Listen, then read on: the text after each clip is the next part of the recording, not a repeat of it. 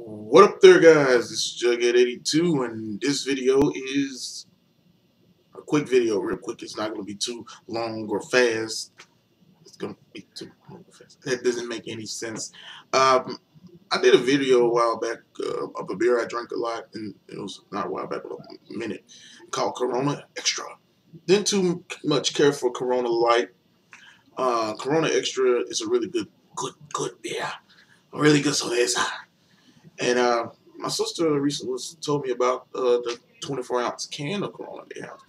And this is the can right here, Corona Extra in the can. And I've never tasted this beer, but my sister said it's shit to her. Tastes kind of flat. Doesn't have a really good taste. So without further ado, I'm going to pop this open.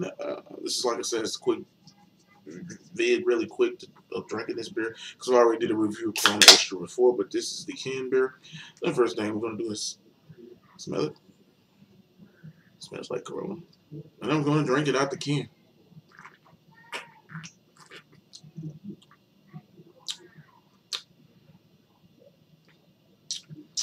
See how it is in the glass. I don't have just a mug today, but this is a quick video.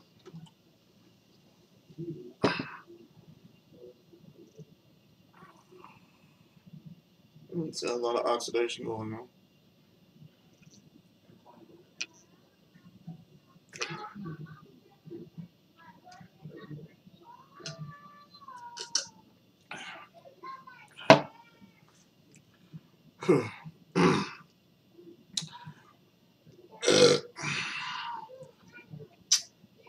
It's got a Corona taste to it, but it is flat.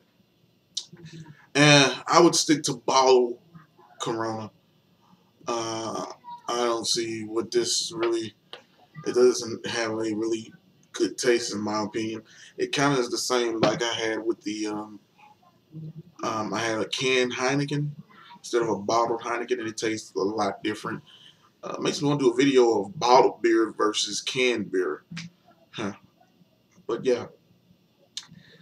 Yeah, if you see Corona in the bottle, take it. And then I noticed another thing too, the 24-ounce can is actually cheaper than the 24-ounce bottle. So it's maybe more cheaply made. And by being in a can, it's more compressed or something. I don't know. Tastes alright. It's not a Corona taste. It has a little hint of a Corona taste, but it's not strong. I can gulp this shit up every time. And it's, yeah. But yeah, you guys take it easy. Peace. Have a good one.